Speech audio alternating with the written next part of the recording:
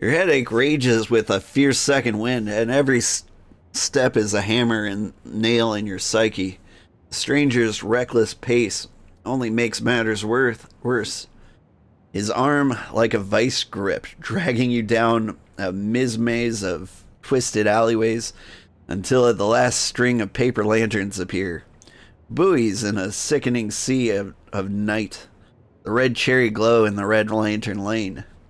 Within waves of jasmine and sandalwood incense, memory washes fear away.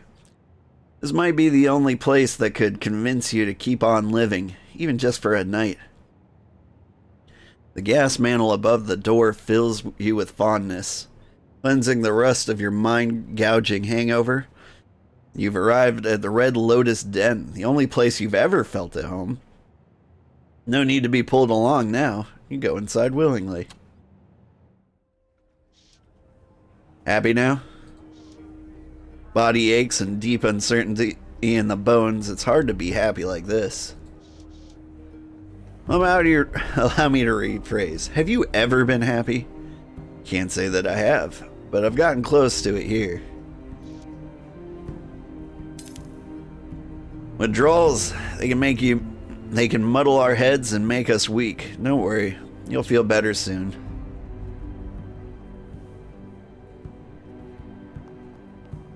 Am I in a brothel? Yeah, let's get to the changing area. Towels and bathrobes disarrayed in cubbies. Illusionist. Ooh, this is a special thing that only I can do. Away from pry eyes, a fine place to change of appearance. Let's see what to do. Cast your illusion.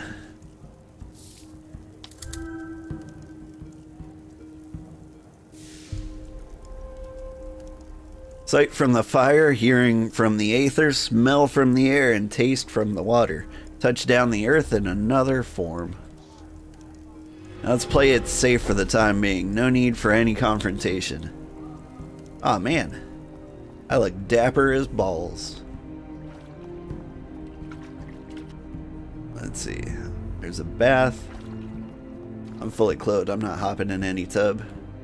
Street lamp glare. Guttering grease lamp pings through the glass. The burning feels good in my eyes, like I'm slowly waking up. The mahogany bar. A brass lintled mahogany bar aligned with candles casting eerie shadows on the centaur behind it. The cloying scent of mange, I'm not surprised, but did it have to be a centaur? Some centaurs have been kind to me. I won't pass judgment until he proves me wrong. Oh, is that what I look like under the illusion? Alright, a little dapper. Then again, there's Brixby. He's one centaur with his head screwed on straight. Blech. I wonder if he sleeps standing up.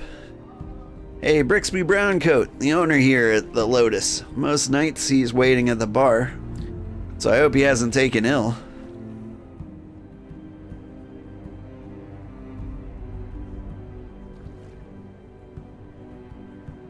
Fortune favors the bold. Let's get this over with.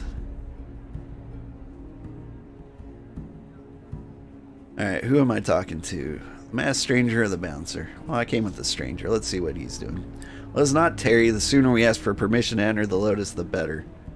Alright, I guess I talk to him. The centaur leads, his misshapen chin, a shelf for his cigarette, judging from the jangle of bad teeth. I can see you come in. How can I help? Entrance to the Lotus, please. I have to check the list. Now, did you say... Now, where did Brixie say it was?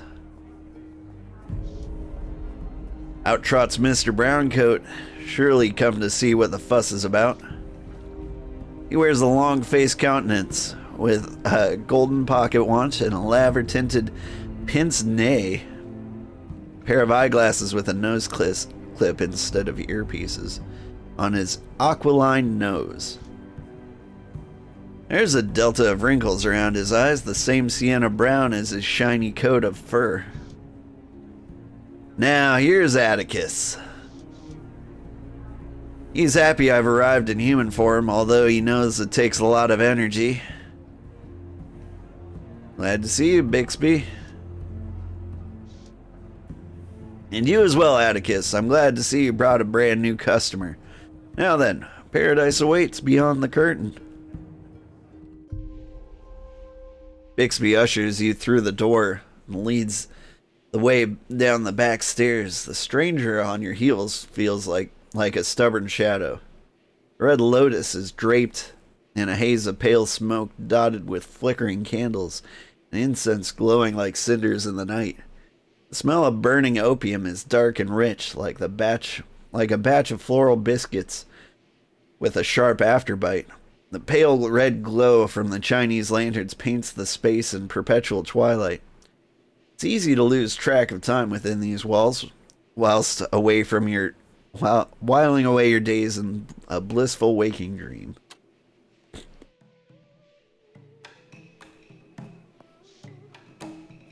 What's that gear clattering racket? A jet of steam cuts through the quiet of the den.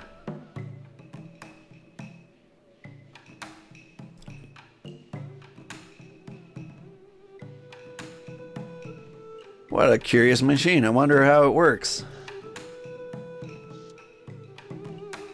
It's got an Arsenal heart drum. That's a top flight boiler. Ball and socket legs. Pressurized feet. There's nothing run of the mill about it.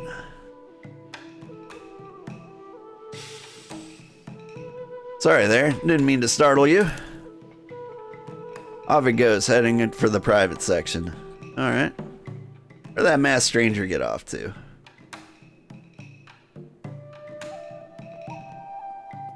Opiomaniac. Yeah, let's talk to him. That should be fun. The sleeping poppy head is draped over the mattress in the corner, drooling idly onto his shirt. Fancy that? An errant wallet poking up out of the corner of his slacks that yearns to be free. His wrist right over it, though. It'd be a risky lift. Or not. My hands are still feeling a little shaky. Let's not murder people just yet. Incense pot. Sunken area.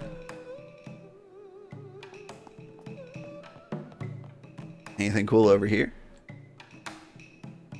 Let's see what these guys are doing. The floor pit has benches with tufted upholstery and pillows costing a hay penny an hour. Oh man, half a penny an hour. I can't afford that. Normally a pillow and a pipe is more than enough to fit my fancy.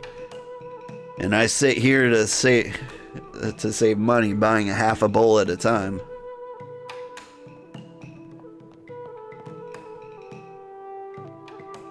Apparently I love opium dens. Learning a lot about myself today. Two workmen blissfully blissfully free of the waking world.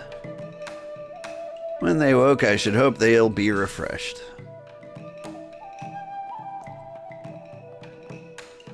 Oh, a bookshelf. Sturdy yet musty old bookshelf, the spine showing such titles as Arcane Magic, On the Eastern Edge of Ruin, Opium Through the Ages, and parlor games, Love in the Dreamtime. Alright. Dwarf and Automaton. Evening, stranger. Dwarf has a warm and amiable look, with a set of crystal blue eyes, sharply intelligent, and a red mustache that is so full it could crawl off his face and build a cocoon. I got one of those. His beard is elegantly braided in common style. I finger the brass rings in my own goatee, which is coarse and stringy by comparison. How'd you do? Just fine. Some kind of inventor, are you? Scroll. Aye. Name's Theodore Redgrave, Brotherhood of the Boffins. But tell me, but call me Teddy. Most people do. Boffins, you say? Scroll, scroll, scroll. Ah, yes, the Royal Society funds all kinds of industrial research nowadays. There's a brotherhood for every branch of science. I'm with the DA, Division for Automatons. Your automaton, has it got a name? This here is Otto. Perfectly friendly, he is, if a little odd. Stands to reason, though who among us isn't a little cold? Struth, if I've ever heard it. Struth. What can I call you, sir? Atticus Daly. Teddy pats the automaton with his fat paw. Mr. Daly, from the both of us, it's a pleasure. Otto's gonna need some tweaks before the brawls. We'll have him fit as a fiddle by then. Brawls must mean the pit fights. Aye, the werewolf pits to be precise. See, I'm a hunter of fell beasts and a monster. After the pit fights, those outlaws are all tatterdemalion. Yeah. That means beat up, apparently. Much easier to take in for a bounty.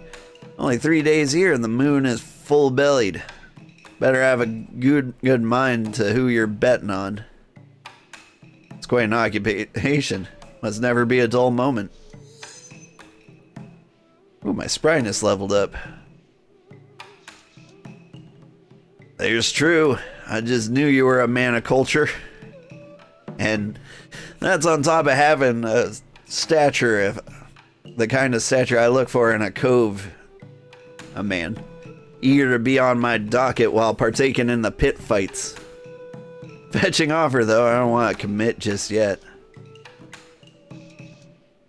Besides, the stranger wouldn't want me to be led astray by such endeavors. He strikes me as a kindly kind of fellow who'd cross the ocean and deserts while giving chase to his quarry. Wait a moment, if I had a little scrap to sell, would you be interested? And sure, those cogs are worth a good bit of sterling. Sell the cogs I collected. Oh man, that is money. I got 12S. I guess sterling. And 0p. Pleasure doing business. Take care, Teddy.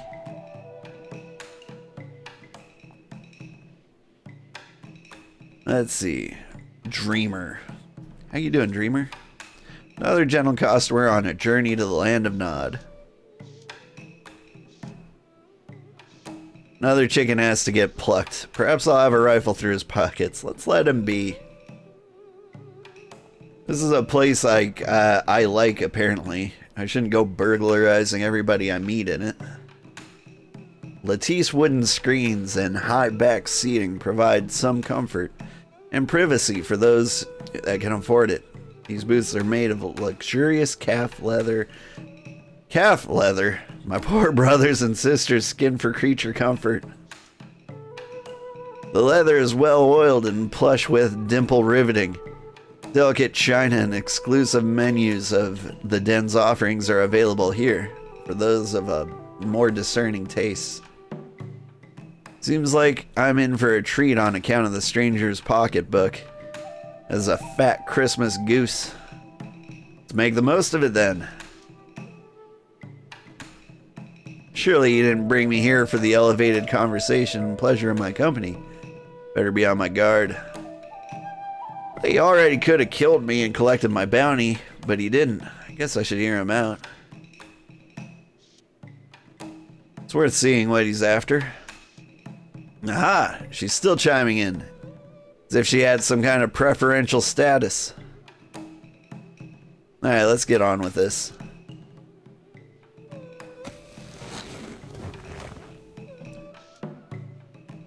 The menu is embossed with an array of oral morphines, liquid and powder cocaines, and all the manner of midnight oil. Midnight oil is opium. Teddy seems an interesting chap, and the automaton is quite something, isn't it? Bugger all the small chalk. Oof. Bugger the small talk. Why did you bring me here? Animal instinct leveled up. We got plenty of time for explanations. Why don't we start with a sample of some of the den's wares? Now we're talking. Perhaps this spell is not so bad after all. So many deer poisonous variations, it's hard to decide what will hit the spot. Must say I'm impressed with your discretion. I would have thought just any fix would do. Thanks, I suppose, but I know it's not from the kindness of your heart. We'll see if you sing the same tune when it's said and done. Now then, while you think about the entree, I'll prepare the appetizer. Takes a small tablet out of his shirt sleeve, cracks it in half and drops it in my teacup. The other half goes down his own. Can't expect me to drink that. Yeah, tea. Never touch the stuff. Half and half, an equal dose. I wouldn't kill us both now, would I?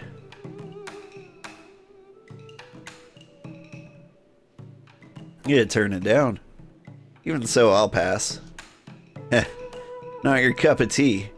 How about some White Wind Elevation? You must be fond of that one. His light-hearted confidence seems like a front. I get the feeling he knows you better than he's letting on. Any sort of psychic barrier is useless. The bothersome hag won't leave me be. And here I am face to face with a telepath. Enough of this facade. Not only did you pick my local place, but you pretend to suggest my favorite blend like it was a lucky guess.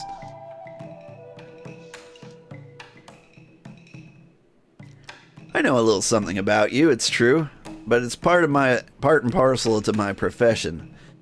I keep tabs on people who pique my interests. What is your profession exactly? Let's say I look after Her Majesty's interests, with great vigor when they align with my own. At first his cryptic speech was alluring, but now it's plainly an annoyance. On with it. You've tried my patience long enough. Very well, I already know of your life as a roughneck and a panhandling mage. But what about before that? What about the Sacred Heart? It was where I grew up, before I looted the nun's coffer and took to the streets. I gathered as much. What I'm not sure about is your parents. All I really have are guesses. This character has gained the retrospective trait and will now be able to select the dialogue options that require this trait. Yay. My mother likely gave me up because she couldn't pay my keep. I suppose my father either died or walked out on us. So the sisters never told you anything about your parents? Can't say for sure, but it's too bloody unpleasant to think about. If the memory's there, we can call it back gently. This fellow's lost his mind. Something occurred at Sacred Heart that you've forgotten. With the help of an opium dream, you might recall the details that will lead to your mother. Lead me to her gravesite, you mean? What would that accomplish? Oh, on the contrary, I believe she's alive. Her name came up on a ledger at Bethnal House. What's Bethnal House? A private mental hospital. Okay. I've seen my share of swindlers, but this one takes the cake.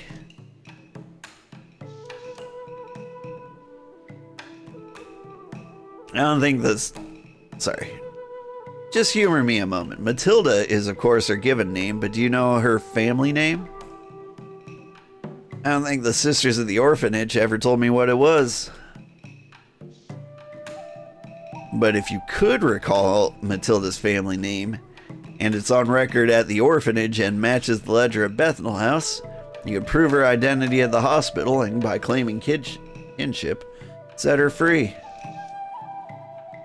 That means digging up memories of Sacred Heart. Not exactly how I thought the night would unfold. I'm sure if my mother's alive, she's forgotten me. I don't mean to sway your opinion, but unless you can think back to those troubling times, and you won't be worth more than the price on your head.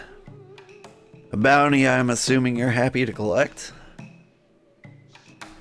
That's right, albeit less desirable. It's another way to ensure I won't have wasted my time. It's offering me a chance to live, but only if I can draw up those memories. So what'll it be? The dream dose and a voyage between the banks of memory? Or a death dose and the end of all your days? Where yours? I can choose death. I'll take the dream dose, thank you.